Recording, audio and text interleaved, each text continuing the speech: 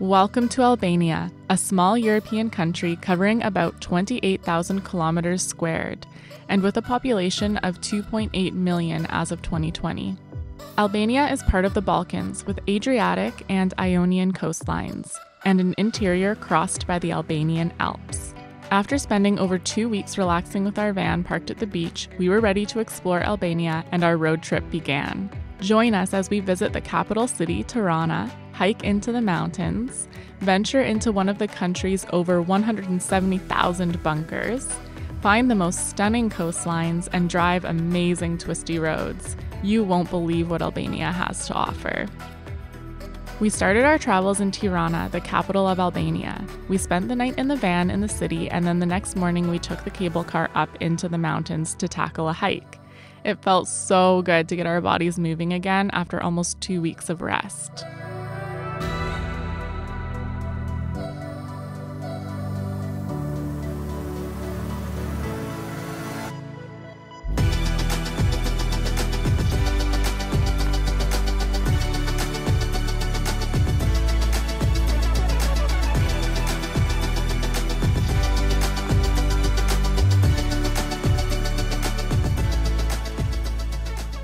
We've made it about 1/8 of the way up the hill and shaken off the cobwebs in the legs. Difficult. I'm breathing so heavy. It's just straight up right away. Nice to be moving the body again. Yeah.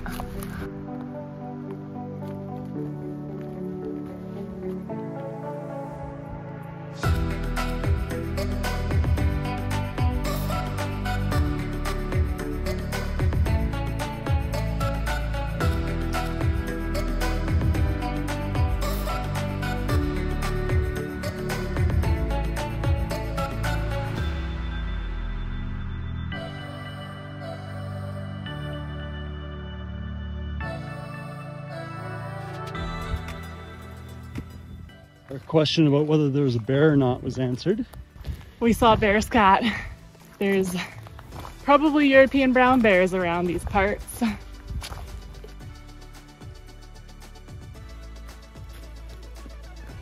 That's where we just climbed to. It appears we could have driven the van up here, but we had no idea. I'm glad we did the cable car. Yeah, me too. But for future reference, you probably could drive a van up here.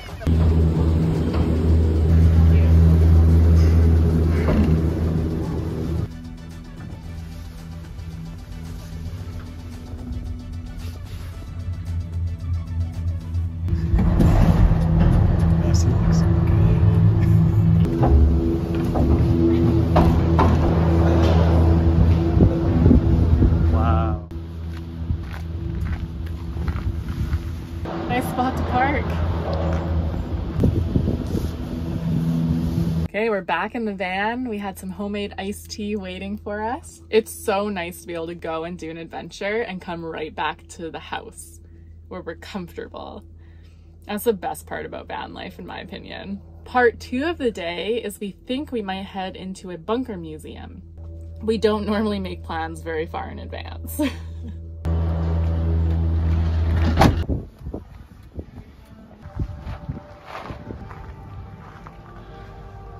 I'm scared. I don't like caves. Is this gonna be like a cave? Well, it's like a bunker. Well, I've never been in a bunker. Okay, let's try.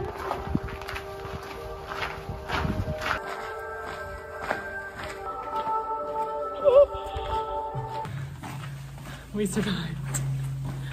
That was really interesting.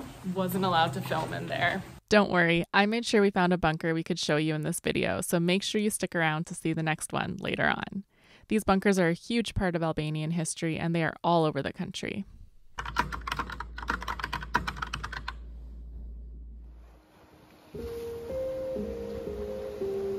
We couldn't believe this camp spot we found. It literally checked all of our boxes.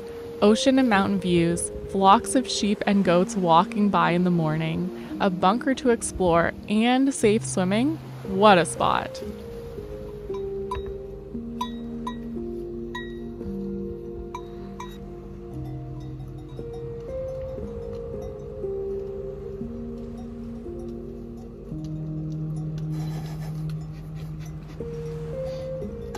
Just stop to look at the view.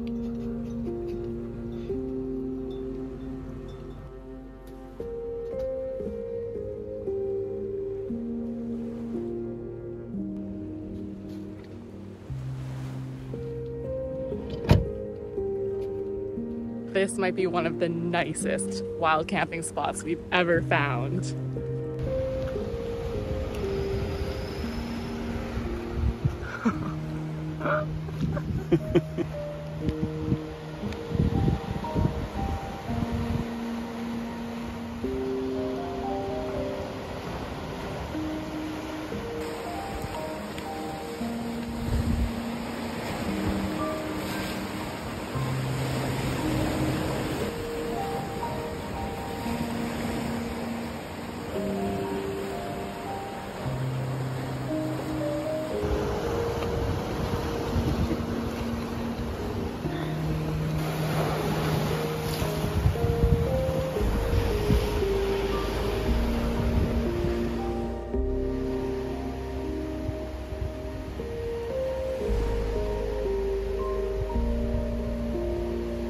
I think what I've just found here is a bunker. I'm a bit too scared to go down that dark alleyway without a headlight and on my own, but maybe I'll come back. Throughout our travels, we learned a bit about the history of Albania. What was most obvious to us as outsiders was the presence of thousands of bunkers, something that neither of us had ever seen before. We learned that Albania was occupied during the Second World War, and they mounted a fierce resistance against their occupiers. Once the war was over, Albania was able to gain independence, and a man named Enver Hoxha rose to power. He established a Stalinist regime and maintained an isolationist policy and outlook until the communists lost power in 1992. From 1967 to 1986, the communist regime established a bunkerization program. During this time, a total of 173,371 bunkers were constructed around the country in all different landscapes. Hoxha envisaged Albania fighting a two-front war against an attack mounted by Yugoslavia, NATO, or the Warsaw Pact. He suspected it would involve a simultaneous incursion by up to 11 enemy airborne divisions. He saw the bunkers as an essential form of defense from these potential attacks. Isn't it freaky? I don't know what I was expecting, but yeah, this is very freaky. I went and got Brian, and now we're going to go down there. I've got my headlamps in here. I'm nervous. This looks really scary. Yeah. Okay. Bye, ocean. Here we go.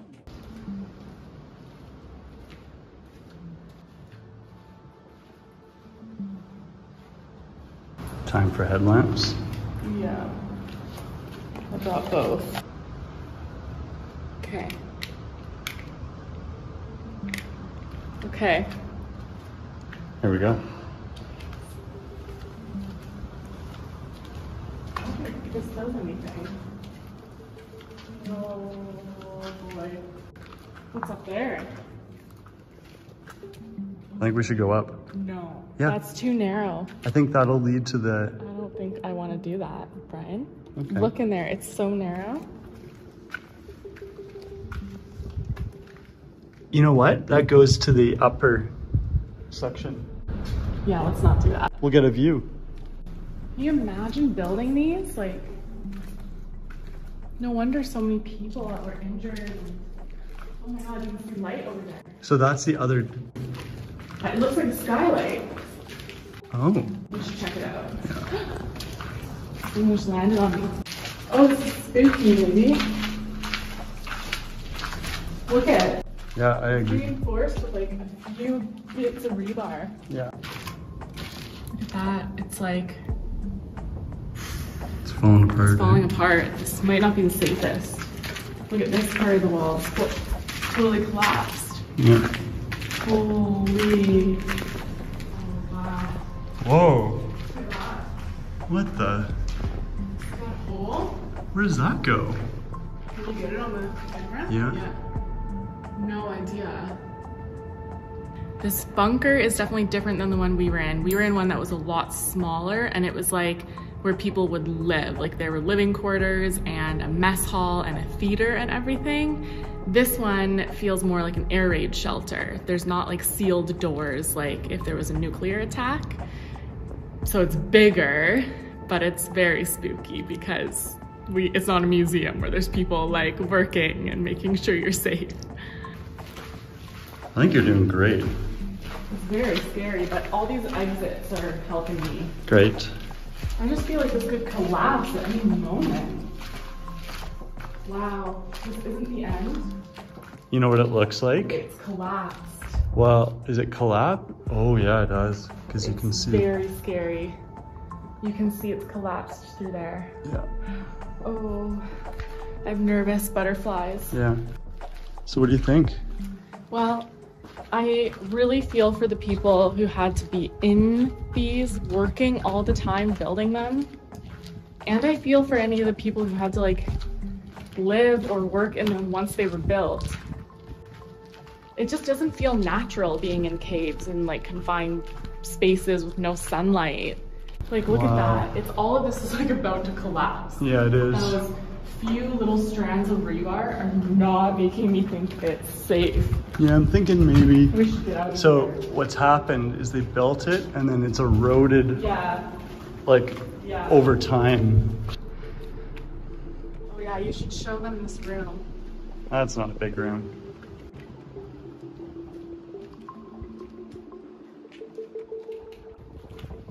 Oh wow. Well, wow, that was great. That is really scary. I'm actually sweating so much from that. That was so scary. Oh. Oh my goodness, hey? Look at the wasp nests up there. Maybe they're bats' nests. They're made of mud. I don't think they're wasps. Yeah. Oh wow, yeah, they're bats' nests. There are an average of 5.7 bunkers for every square kilometer. The bunkerization program posed a massive drain on Albania's weakened economy during those years. The construction of prefabricated bunkers alone cost an estimated 2% of net material product. There was also a massive human cost, with an estimated 70 to 100 people dying per year while constructing the bunkers. The bunkers were mostly abandoned after the fall of communism, and today very few are used. The current day uses include housing, restaurants, and storage.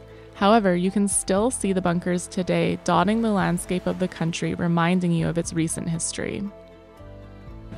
This bunker seems to have 4 entrances, so this one had a hole in the floor.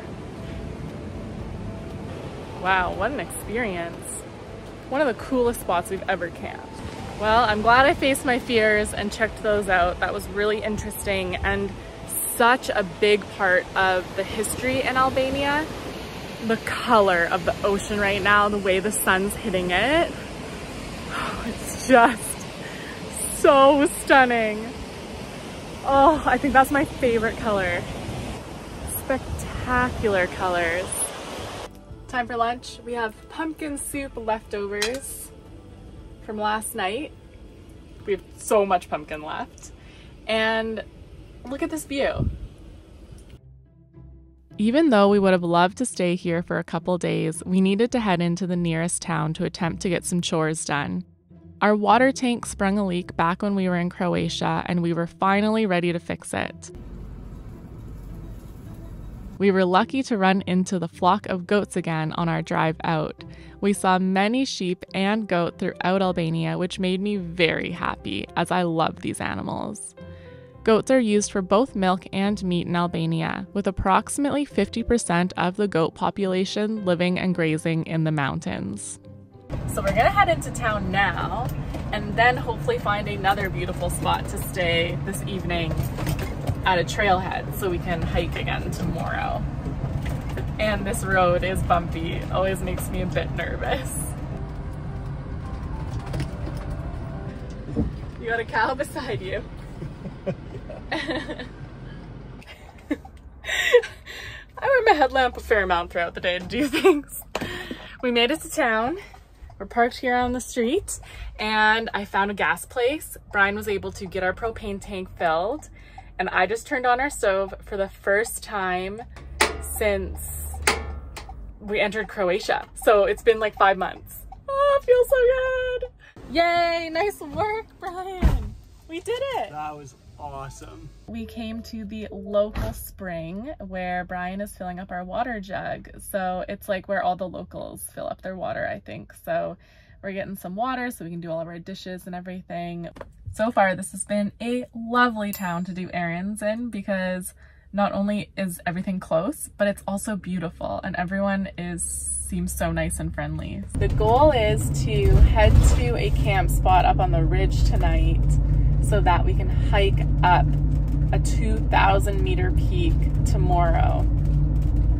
Beautiful.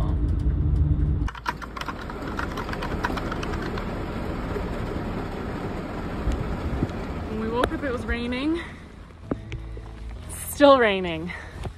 But as we're hiking up, it's sort of feeling like we might break through the cloud layer. So we're just gonna keep going. It is stunning in here. Wow.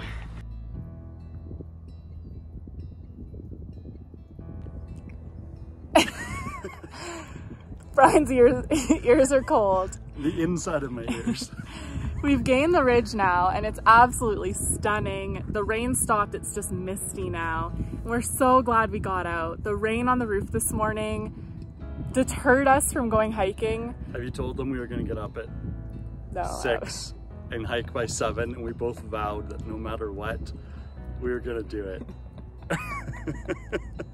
We started at 12. By the time we had lunch, we thought, okay, let's just go for a walk. And we put zero pressure on ourselves. We just said, we'll just go however far we want to go. It was raining pretty hard at that point. And we just kept climbing. We've probably climbed like 800 vertical meters and we feel so much better being out here. I'm really glad we did it. I actually love hiking in bad weather. Yeah, let's keep climbing for a bit longer. We didn't bring much in terms of water and snacks because we really didn't think we were going far. So we'll have to turn around eventually here. Straight up. I love this. There he goes. This is my favorite type of hiking. Just straight up on rocks. Brian was the one who was trying to talk us out of hiking the most the whole time it was raining. As soon as we took like 3 steps though, I looked back and he was just grinning. He loves being out here, especially in the cooler weather. And it's just such a good reminder that sometimes you just need to nudge yourself to take 1 or 2 steps out the door and just get over that little hurdle and then just have no pressure for yourself. Just go however far feels good that day. Today, turns out, felt good for us to keep going and going. And we both feel so much better for it. But even if we only took 10 steps, I still would have felt good that we tried. Quenching the thirst. As we were climbing up, I noticed that these plants, these trees, were collecting water droplets, and I thought, oh, maybe that'll quench my thirst a little bit. So clearly I'm getting thirsty. Wow, I bet you this is so vast with no clouds. Yeah.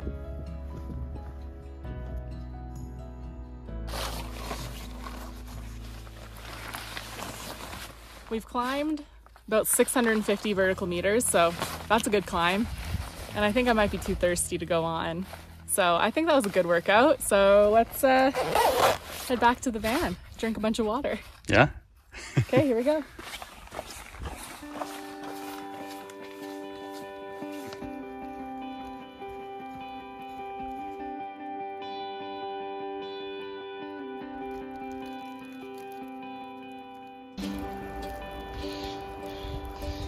Some of these black pine trees that have their bark removed on an area from the 70s to the 90s they're used in the production of resins.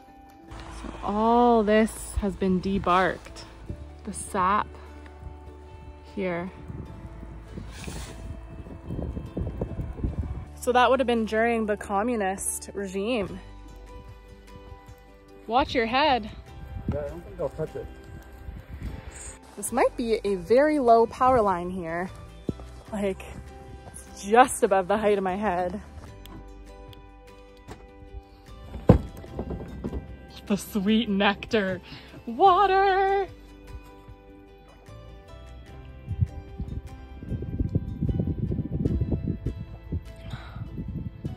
Oh, that's good. You know what's good too? Seeing my sprouts. Oh, are they sprouting? Oh, yeah.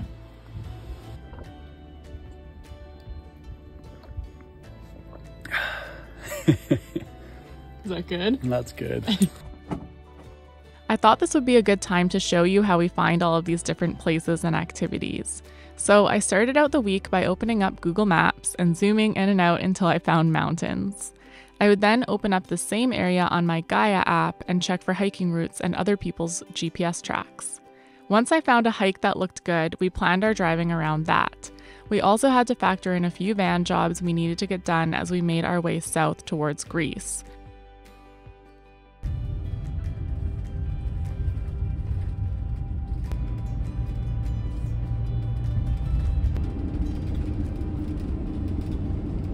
We made it to a campground where we can do our water tank repair, and it was a tiny bit too long of a drive and we got really hungry.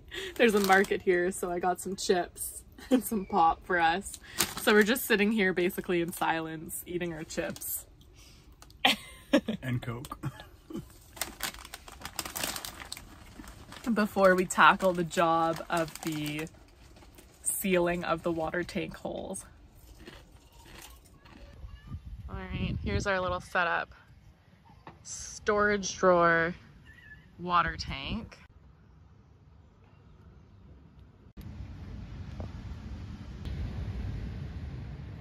That's the finished side, so that's my finger.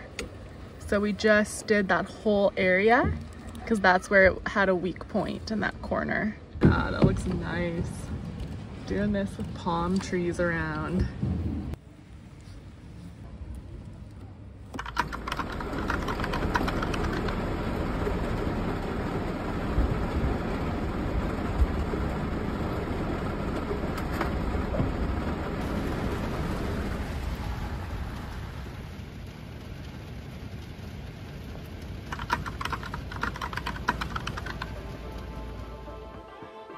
It's a bit chaotic in the van this morning because we're finally putting our water tank back in.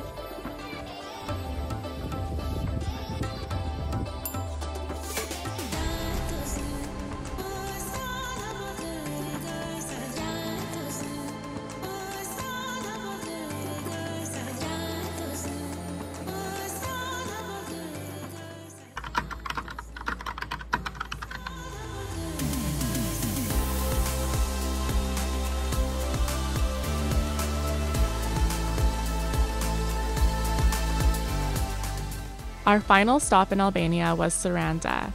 We found a spot just south of the city with an absolutely incredible view. This just solidified to us how amazing this country is. I mean, look at this water.